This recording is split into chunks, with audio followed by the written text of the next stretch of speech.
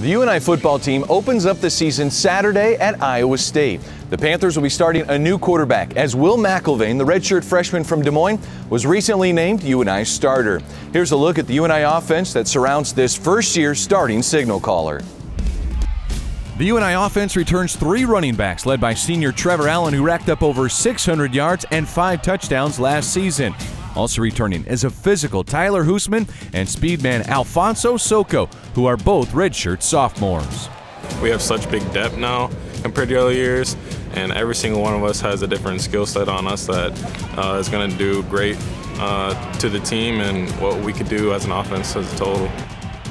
UNI's passing game returns the top 6 receivers from a year ago to help new quarterback Will McElvain settle in quickly. Senior tight end Briley Moore was the leading pass catcher last season and is on multiple preseason All-American lists. Senior wide receivers Jalen James, Jalen Rima, and junior Nick Fossey are all returning starters, while Isaiah Weston is back for his sophomore season after missing last year with an injury, and Deion McShane is back for year 2 after totaling the second most receiving yards on the team as a freshman. Like I said, I'm seeing a lot of potential, guys that are ready to step up.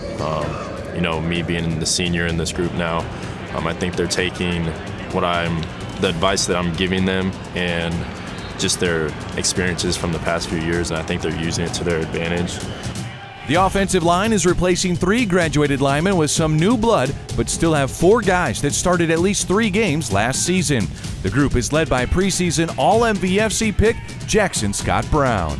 I kind of want to bring a mentality of that whenever we need to run the ball on short yardage situations, when we need a first down, that the offensive line and the offense just as a whole is something we can look to say, all right, there's no doubt about that. You know, we have a solid opportunity to get a first down, we're going to go after that first down.